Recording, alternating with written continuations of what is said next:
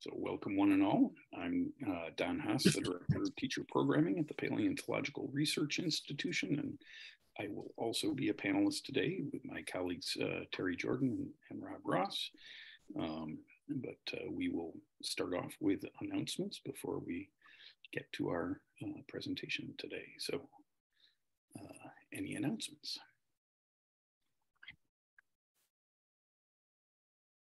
I have one. Go. You know, the wheel never stops turning at the AMS education program as we offer different teacher programming year round, but the registration process for the 55th consecutive semester of the data stream program is opening today, so that teachers who'd like to take courses this spring are able to enroll and get matched with a mentor.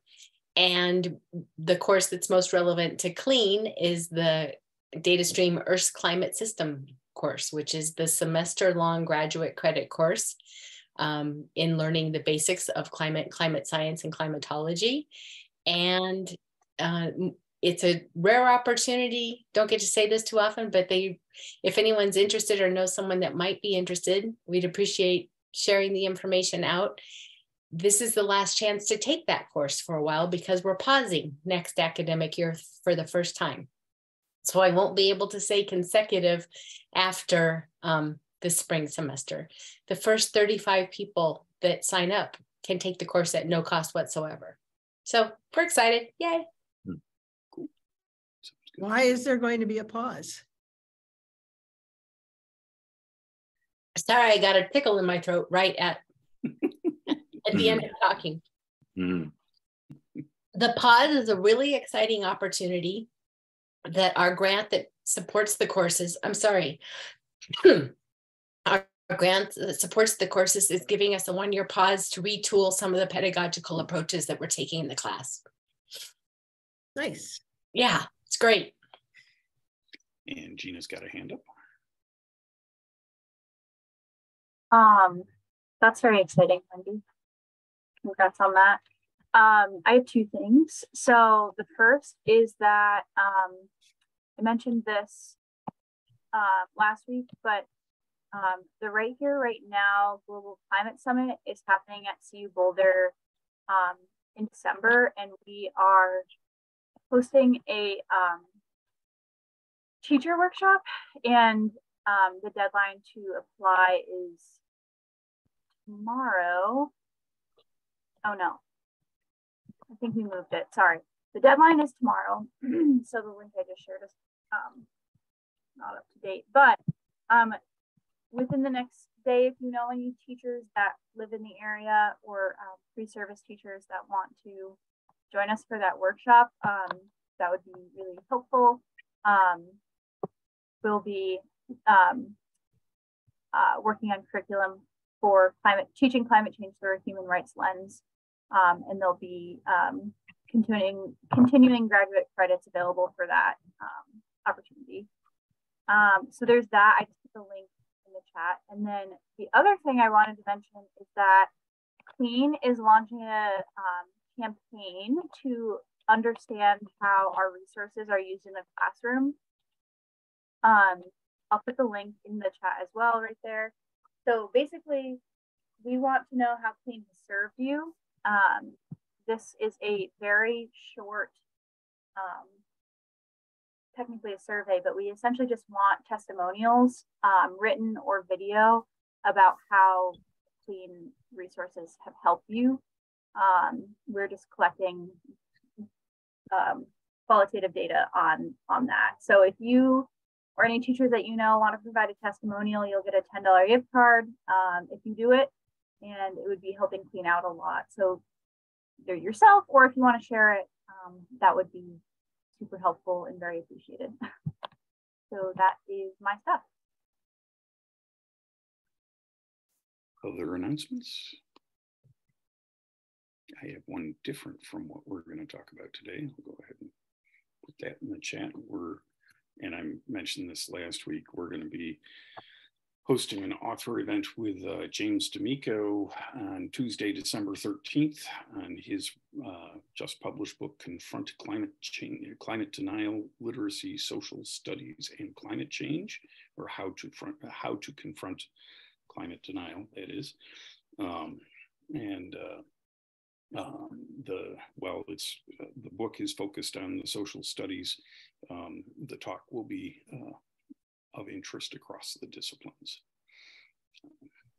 Some of the info is in the chat there, and I'm working on our newsletter that'll have the bigger, more formal looking announcement that'll go out, I hope, in the next 24 to 48 hours.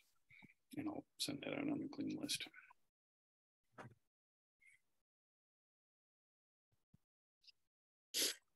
So we just made a new, made a new electricity calculator, web-based electricity calculator. Just put it in the chat, which will be used for hopefully students and adults. I've been working on some adult education content as well for Alaska-based, but this doesn't, you don't have to be in Alaska to use this. You do have to know your own electricity rate, but hopefully that can be of use, and I'm excited for it to be used and hopefully accessible for folks who don't have like Excel or Google Sheets and stuff like that. Other announcements?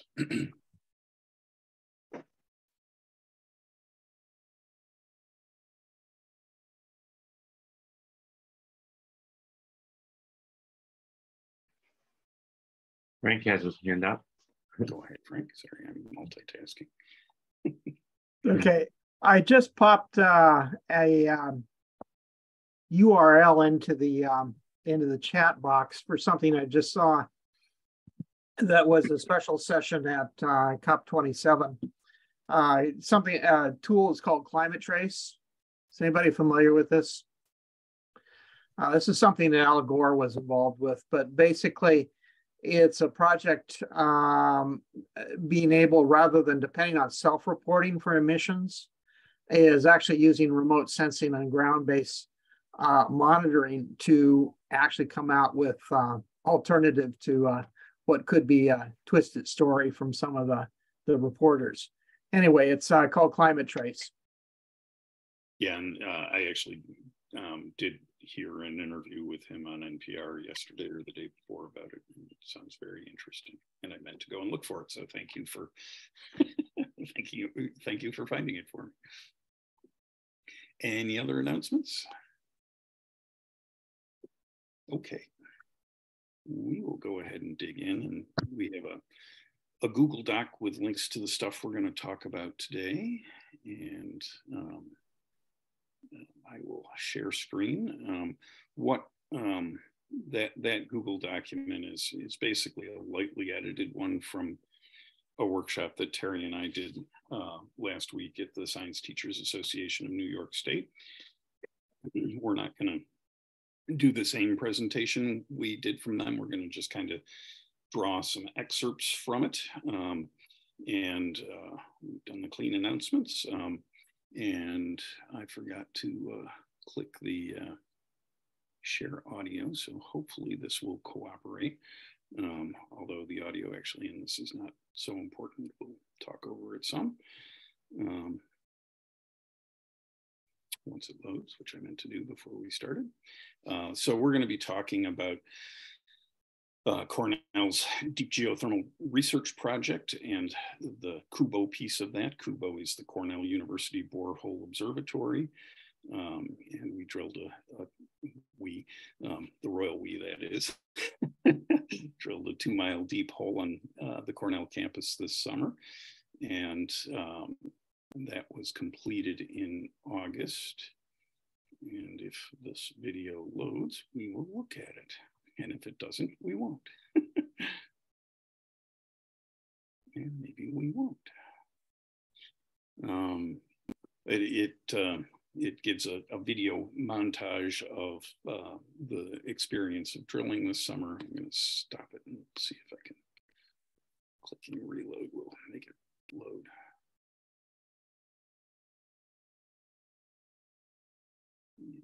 concern it, as they say.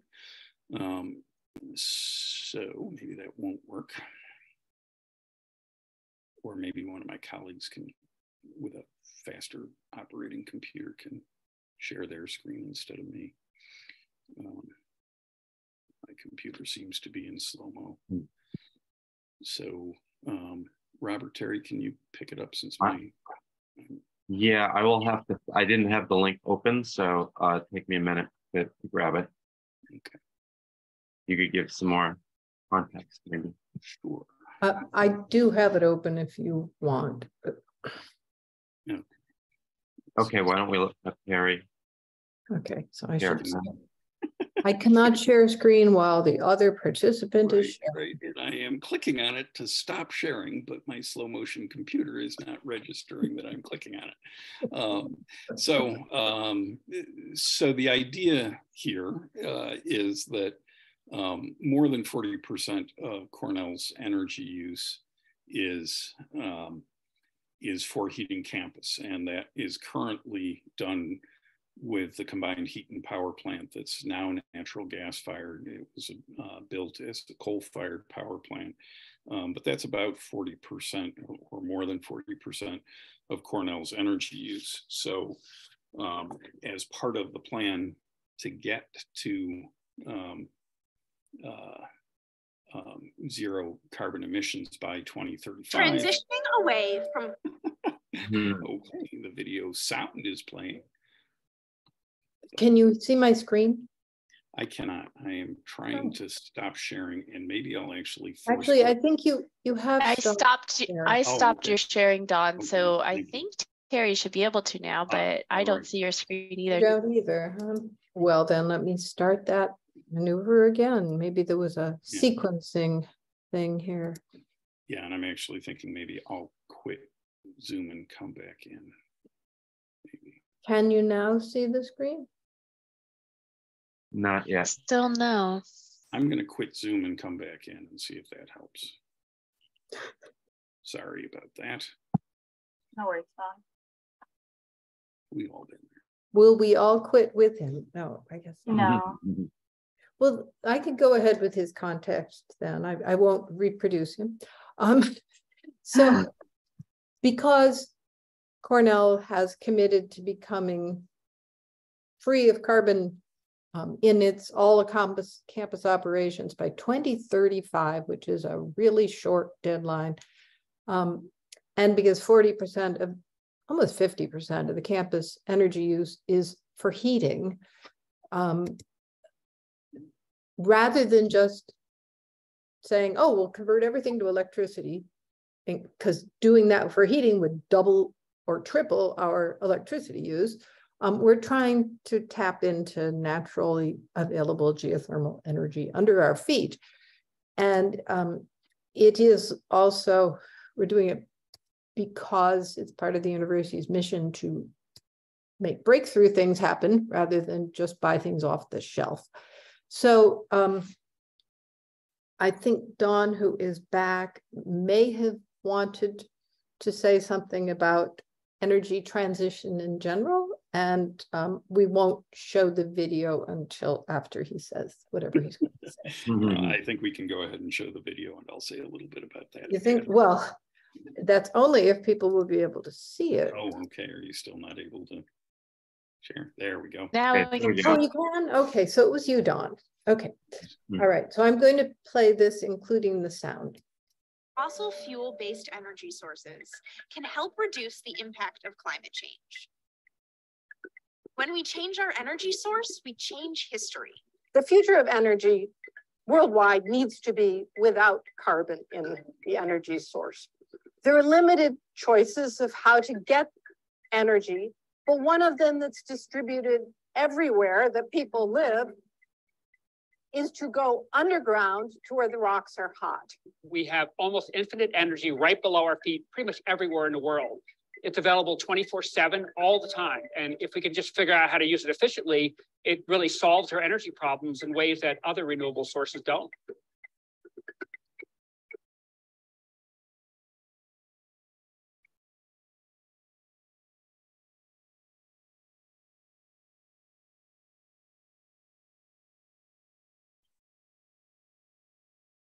we had sound, but don't anymore, or at least I don't. I don't know. That's better now.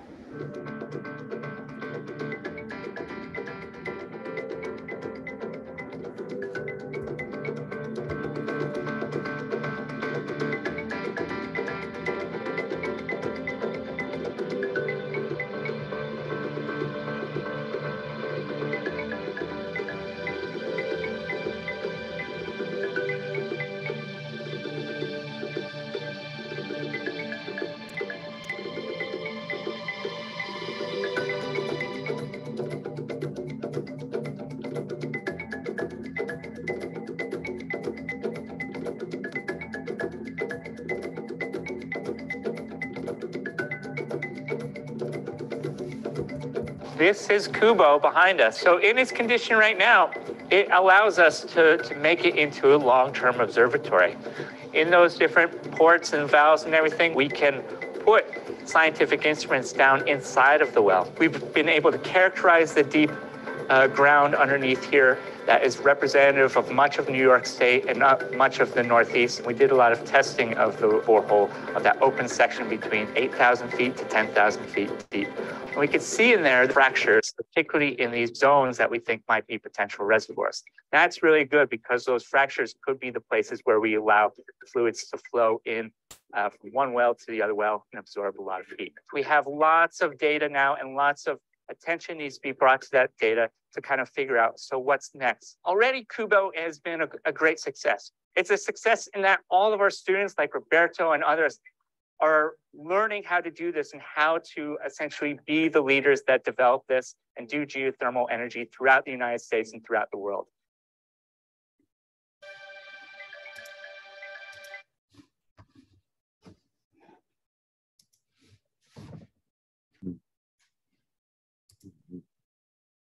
Don, you're muted. Thank you. Struggling. I'm going to try screen sharing again. And here is, we're just going to take a look at just a bit of the slides that we shared at this STANIS meeting, the Science Teachers Association of New York State meeting last week. I think a couple of points that I like to raise again and again. Talking about climate change without talking about energy is like talking about lung cancer without talking about smoking. I don't think we talk about fire enough, and part of the goal of Kubo is to move away from fire. Folks, the man on the street or woman on the street does not really know what GHG emissions means. But everybody knows what fire is. And I also think it's very much worth noting that for 90% of Earth history, there was essentially no fire because all the fuel was underwater and there wasn't enough oxygen in the atmosphere. And it's also, as we've talked about on this call many times before, the best way to reduce anxiety is to reduce the threat causing the anxiety. One of the things that I like to also bring attention to is how incredibly rapidly the energy system is changing in the US. Those are the largest sources of energy used in New York State in alphabetical order. In rank order, they look like this. Most folks don't know that. And I think I'm trying to figure out how to change our energy system. We should start with some knowledge of where we're getting our energy from now. And I think this set of questions, you could spend hours talking about. It really, one of the things that teachers noted is most surprising is that there's no coal in that list. And some folks thought coal was the biggest source of energy in New York State. We haven't burned any coal except in a few people heating their houses and some industrial processes in the state in the last couple of years. And it's really interesting too how downstate and upstate have very different energy portfolios. But we're not going to talk about that now for the sake of time, but I just want you to know it's there. And now getting a little look at heating use within buildings. This is energy-related carbon dioxide emissions from residential and commercial buildings. And you can see that electricity peaked around 2007 or 2008 or something like that. But the commercial direct use, which depending on how you define direct use, includes heating. This does include, in this graph, it does include heating. And you can see that stayed virtually flat. It is very much worth noting, however, that efficiency's improved a lot because there's a lot more square footage of building now than there was in 1990. I think it's about 20% more building space than there was then. So even though that looks flat, it's only sort of flat. And we're not going to dig into that. This is looking at greenhouse gas emissions related to electricity generation. And I think this is quite an interesting graph. It lists coal and natural gas and petroleum fired generation separately and lumps all the zero carbon generation together. And you can see in the last couple of years that zero carbon generation has tied with natural gas. And I think that's pretty interesting. Wind has overtaken hydro as the second largest zero carbon source in the US in the this year. It looks like it'll stick. I also think it's very much worth pondering how technology is cool, in that improvements in technology are cooler than what came before. Methane burns at 35, almost 3,600 degrees Fahrenheit. For most uses, we don't need that, including heating buildings. And in our homes, we don't need to do anything at 3,600 degrees. And to move our cars around, we also don't need the many hundreds of degrees that happens when you burn gasoline. So new technologies are not only cool as in nifty, they are very often cooler as in lower temperatures. And I think I'm going to hand it off to Terry for talking more Kubo-ish. And you're going to share your own screen, right, Terry? That's right. I'm going to share my own screen. Okay, so having practiced this, I ought to be able to do it right, huh?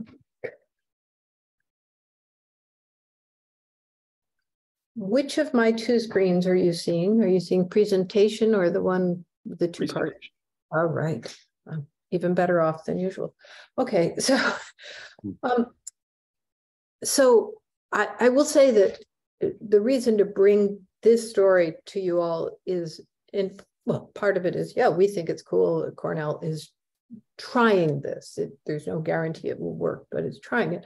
But it's also because Rob and Don of PRI and I and a collaborator who's a filmmaker have been working for well over a year to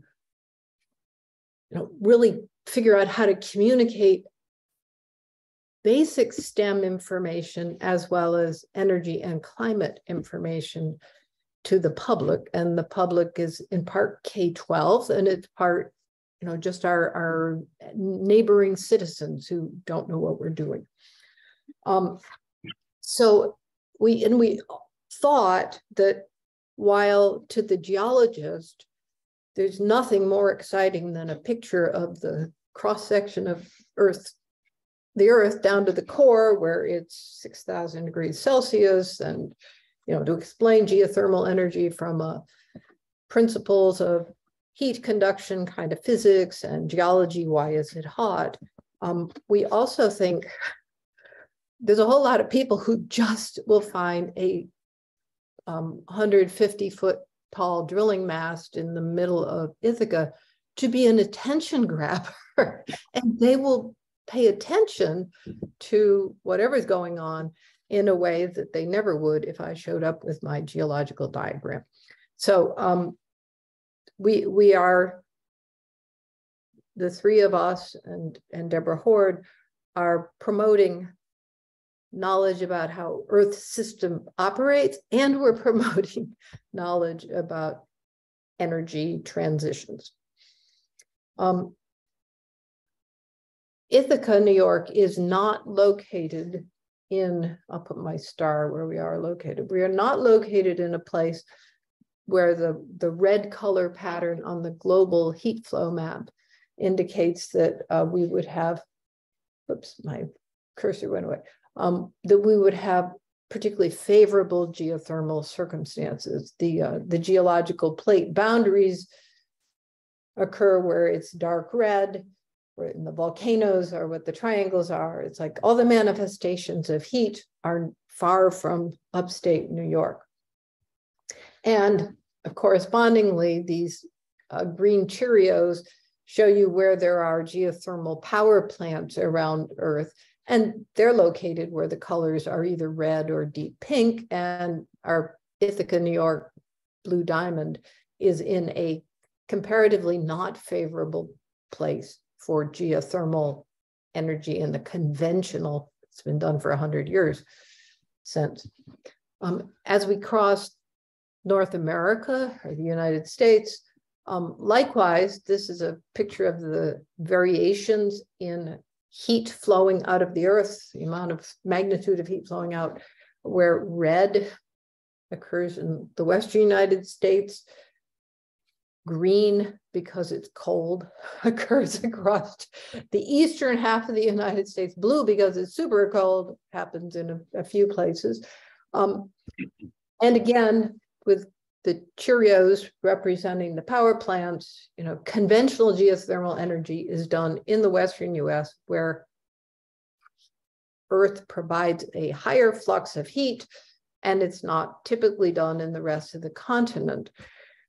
However, this is a map of where we, the American public, uses a lot of heat in our homes or in our buildings.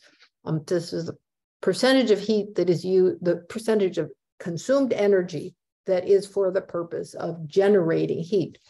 And the northeastern tier of states in general, and the northeastern United States in specific, use a large fraction, like 70% in the extremes. That looks like Vermont is around 70%.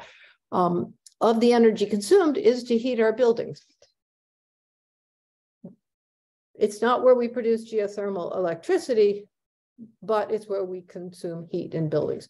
So the shifting geothermal energy perception is, well, what do we do differently if we want to take this heat that's provided everywhere across the United States and heat buildings with it? And so that's sort of the domain of Cornell's project. We wouldn't dream of there being enough heat accessibility to create electricity, but the heat below our feet is plenty to warm our buildings, in principle, if we can get it out. So direct use of heat rather than conversion to electricity is the concept that Cornell is investigating, and the Department of Energy has sponsored our work on it thus far, not because they care whether Cornell is warm, but because this is a common situation across the whole northern tier of states and the northeastern United States in particular. And if a solution could be made to work in Ithaca, which has nothing particularly favorable about the geological features, it ought to be transferable to some of the rest of the cold area. I had already mentioned that Cornell is dedicated to removing carbon from its energy source. This is what our current energy mix looks like, schematic of the Cornell campus. We have a super efficient use of cold water from Cayuga Lake to refrigerate the campus in summer. We have a hydroelectric plant. The creek isn't big enough to provide more power than about 1 or 2% of the campus's power. We burn natural gas in a combined heat and power plant.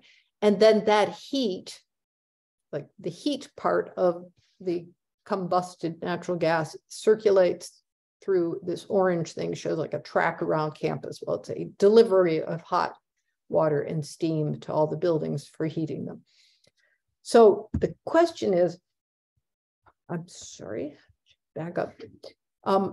Over here in this diagram, there was the, maybe in the future we could take the heat from underground. And so that could be a substitute, hot geothermal water providing heat instead of burning natural gas providing heat. But it would again be heat fed into this district heating loop. So here are the pieces of how the system is envisioned to work. And you don't have to call this a Cornell system. It could be some other location. To use the existing energy distribution system reduces costs. There would have to be at least 2 wells, one going down into rocks that are truly hot enough to provide the heat for the buildings, for a whole set of buildings. So in our case, we're looking for rocks hotter than 160 degrees Fahrenheit. And the engineers would love 180 degrees or 200 degrees, but 160 is like the minimum. Hot water, water heated below ground would be pumped out of one. Once its heat is removed for surface use, then the somewhat cooler water would be pumped down the second well. The way the heat is extracted from the geothermal water is through mechanical, well, they're not mechanical devices. It's a very static sort of plates of metal with cold water, with the hot water on one side, and its heat just leaks off by conduction over into the whatever fluid is on the other side of this steel frame, so it's a heat exchanger. And that heat then, having heated some much more environmentally benign fluid like regular water, would then be what goes through the pipes around campus. So the challenge, that's a great idea. We can write equations and do models that make it look like it'll be very competitive against fossil fuels. But the challenges are that it's actually very costly to drill wells and make this thing work underground. And we don't even know, the second challenge is whether money alone will be sufficient to make it work, to try to get water flowing through rocks enough to harvest the heat is actually not something that can be taken for granted. So there's a technology development here. We had spent 10 years in a preparatory phase, 12 years, studying the feasibility of this regionally, and then zeroing in on would it be feasible at Cornell. But in the most recent year, we passed into a real data collection phase. It's like we needed to go beyond assumed parameters, like we assume the rocks can produce this much fluid, and instead we have to drill and measure what the rocks really can produce. And right now, having most of the data in hand since summer, but not fully analyzed, now experts in subsurface reservoir design are at least developing early models of how might it work, so we can decide whether the benefits are outweigh whatever risks, including money, environmental, and such, exist. So, because I showed before that there would be the two wells, one injecting cold water, one returning hot water. What we did to gather data, though, was to drill a separate well, the yellow straw of this diagram. It's just a data gathering and observation well.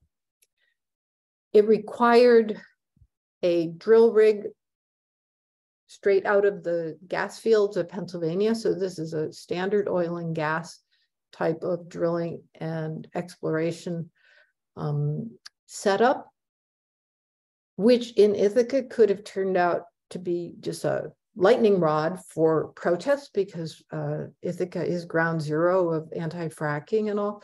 But that was one reason, the concern that it not be a source of great public controversy was one reason why the university invested in public communication. So we drilled the well, we had specific attributes of the rocks and the fluids and the temperature that we were targeting for data collection. It's drilled roughly a mile from the academic building where I usually would have worked, which is over here on the far left side. It's only several hundred feet distance from other parts of the campus. But so here was our drill rig. Here is the College of Veterinary Medicine, as an example. We're really on the periphery of campus. Because it was summer, they didn't draw as much attention as you might have thought. There weren't that many student groups and all, but people would drop in and sit under our public, can't see it here. We actually have a tent. So this area between these two trailers became a tent that we had the public visit us at. So we've drilled a hole to 9,800 feet deep. Geologists like me, have a great time learning about the rocks that are down there. And now all the data analysis is focused on these lower 2,000 feet where the rocks are somewhere over 80 degrees Celsius. And many, many kinds of data, that some of which is actually fairly visually interesting to share with students or public, to share data sets with teacher groups, teachers who may need to use something in their classrooms. And there's opportunities for discussing how one drills a well that influences how come the temperature profiles change every single day you measure temperature down in the borehole. Why is it changing through time? Well, there's a lot of interesting physics and engineering lessons in that. But to reiterate, one of the achievements of the project, we hope we really succeed in getting geothermal energy out of this, but it's also been a wonderful training opportunity for students who have the joy of doing something with reality in it. It's not just a computer exercise in something. And they got to work with our 50 people from the various professional groups who were contracted from non-campus organizations. So that's what we did. And coming soon will be what we learned from it and how that might or might not lead to completion of the dream of actually creating a geothermal reservoir. And I believe that was my part. Now we would pass it over to Rob. There is one question in the chat that maybe we'll have you answer before handing it off to Rob to say a few words about the website. A zip line. Yeah, the zip line's not the question. The open loop is. If it's a closed loop, well, the major question, the major limitation for success of getting enough heat out to do like 20% of campus heating just on the first well pair would be, and there would have to be 4, 5, 6 well pairs eventually, each pair costing money. It's how much contact area is there, or surface area between the rock, which is the hot thing, and the borehole. If you use a closed loop system, you rely on your drilled well for the entire contact surface area.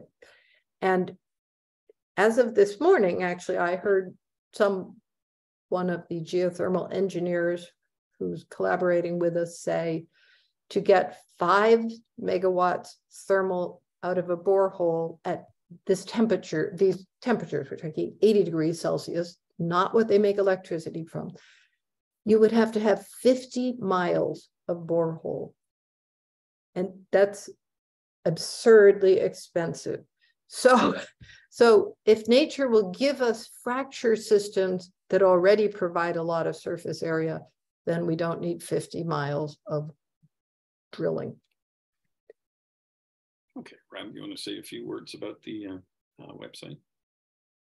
Sure. So you might be wondering, how can I get more information about this?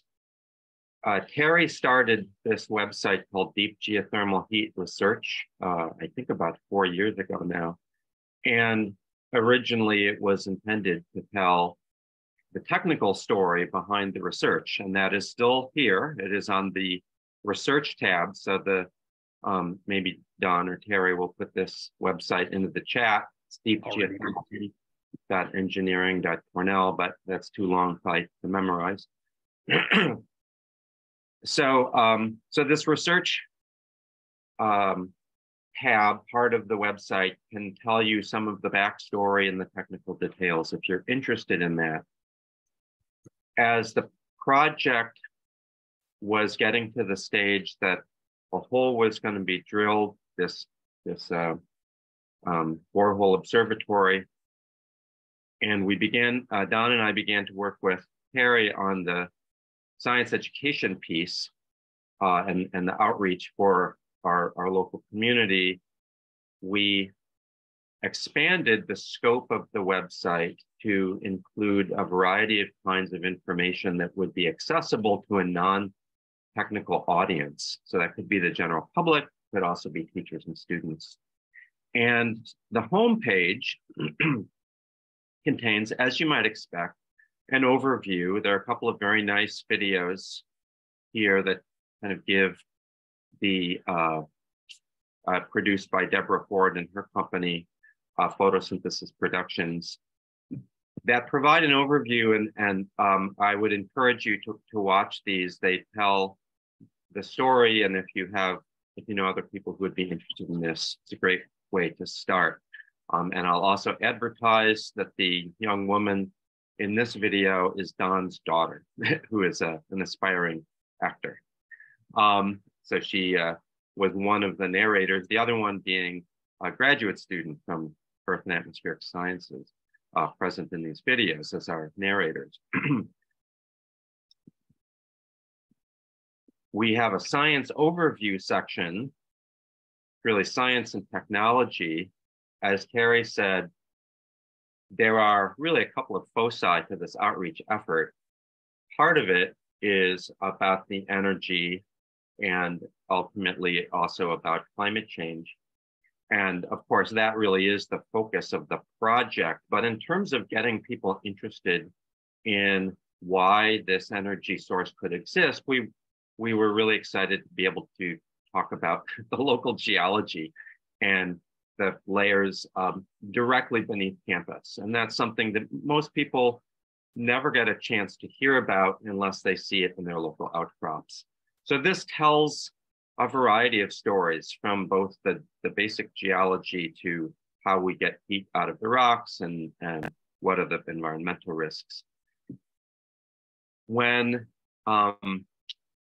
drilling was about to start in late April, we created another tab called Going Deep Summer 22. And this is effectively a blog that kept track on a daily basis what was going on with the drilling. And so if you were so inclined, you could go to this tab and scroll down and then gradually come back up and actually see the story as it emerged. So in this, we actually removed the daily updates on, currently we're in this layer, and just kept the weekly summaries, but you'll still get a sense of it that, excuse me, that where we were in the geology and what it meant in terms of the geothermal heat and so on. So we're going to keep this up because we think it's intriguing. It's not being updated at the moment because we have finished this phase of the project, but we will take some of this content, reorder it, and add it back to the science overview. Then, of course, our teacher resources. So we have begun this part of the site. We've done some teacher workshops, and we have some basic contextual information about why this project can be such a great case study for teaching about Earth systems and about energy systems. And we'll also continue to add curricula and resources to this part of the website. I should mention before I finish that there are actually two sites about this project. The Cornell administration runs one called Earth Source Heat, which is kind of the broad name for the energy side of the story. And that really tells about Kubo from the Cornell perspective. It's really the audience is the Cornell community broadly, and to some extent our local community, whereas Deep Geothermal Heat is really focused on the science and technology. It's intended to make it accessible, but there's really more technical side to it. And although it's certainly intended for our local audiences, we also hope that this will be of interest to a national or maybe even an international audience. And finally, we'll be connecting, there's obviously a lot to regional geology. And so we also have, PRI has a separate resource called Earth at Home, where we have a lot of content on regional geology, climate and energy and so on. And so rather than reinvent everything for the Deep Geothermal Heat website, when we get to certain parts, we then link to Earth at Home. And I think I'll hand it back to you, Don, in case we want to now go to questions. Yeah, I think we're mostly going to go to questions, though I want to just say a word about workforce stuff. Right. I'm going to play just a snippet of audio from, well, first I'm going to play a snippet of video from a tour that Rob, Terry, and I had, and by the folks, the drillers on site. And this is one of our two tour leaders. And I'm just going to show you 15 seconds of him. It's on the bed earlier. I'm sure if I show them the photos now, it'll mean more to them. Yeah. Whatever. So it prevents us from actually getting weight in those cutters in contact with new formation. And backing up a tiny bit, how would you describe clay inhibition so an 8th grader could understand it? Okay, so clay inhibition. All the clays want to take in some amount of water. So it's the ability to block that water from reacting with the particles. So it goes on an ionic level of specific ions can block that reaction from happening. So we try to select ions. Potassium chloride is a very good ion for clay inhibition because. So that's not really at an 8th grade level, but I want to play a snippet of audio snippet. So yeah, please stay out of the fenced off area. Okay. What's your education? High school level, 9th grade. I'm the 10. Ninth grade, high school level. All right. Yeah. So these guys who gave the tour, who are essentially running the rig, the two guys that gave us that are doing that, have high school diploma. One has a high school diploma. One finished at ninth grade, and up until this summer, they were drilling for oil and gas, which I assume is what they're doing again now. But the skill set for drilling for deep geothermal is very, very similar to the skill set for drilling for oil and gas. And I was really hoping that Frank Niepold would be on today to for me to say that we have these great raw videos, but we don't have the bandwidth right now or the funding to put them together into more polished materials. But we will hopefully figure out a way to do that. So I just wanted to mention some workforce issues and note that the workforce, about 50 folks working on the site this summer, ranging from a ninth grade education and probably making more than twice as much money as I do, up to Terry and folks like her. So now, for the last 6 minutes, sorry about going so long, I'm going to open it up for questions. Frank, go ahead. So I got a question that's probably aimed at Teresa, but so you've got the two pipes coming down. I mean, two boreholes coming down. You're depending on the fracturing of the rock to be able to bring the colder fluid up into the collection pipe with the warmer fluid. Assuming that this rock's fractured enough to do that, you've got colder water coming in. Is that going to create a problem with dropping the temperature in the proximity of the intake far enough that you start mineralizing and sealing up your fractures? Yes, there's certainly circulating the water will be in a fight against the heat of the rock. I think just as the rock will give up heat to the pipe, the rock will take cold out of the pipe. So, you know, the whole, when I say there's technical uncertainties, it's like, what is the rate of extraction that can be sustained for certain volumes of rock and spacings of fractures? That's all completely big question. And these waters, the natural brines that are in the rock, are hugely, you know, they ionic, you know, they are about as, they are super saturated with salt, essentially. And so not having mineral precipitation clog up the pipes and all is a very major part of what needs to be designed.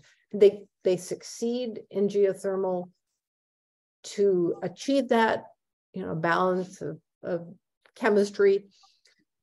But I believe that every location like ours will be, you know, the whole new set of problems to be analyzed, discovered, and dealt with. Yeah, and it could be crippling. But it's a good chemistry lesson that if you teach chemistry, it might be good for you. Yes, it does look like Eric's having fun out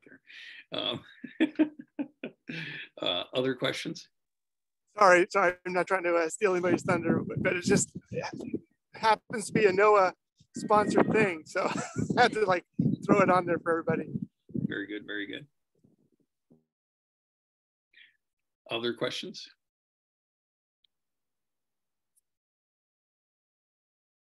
I really want to highlight the idea of how we need to stop burning stuff. And if Kubo works, if the deep geothermal at Cornell works, there, as Terry said, there is nothing particularly special about the subsurface geology in Ithaca, and it can go anywhere.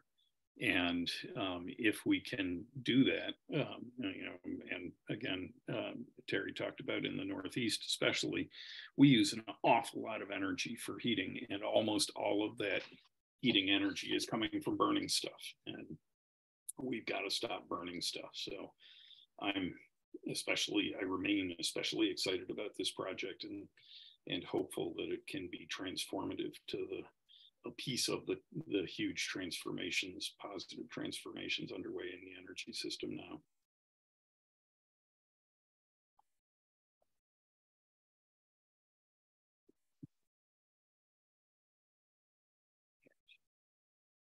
And Frank, is your hand up again, or is it the stale hand?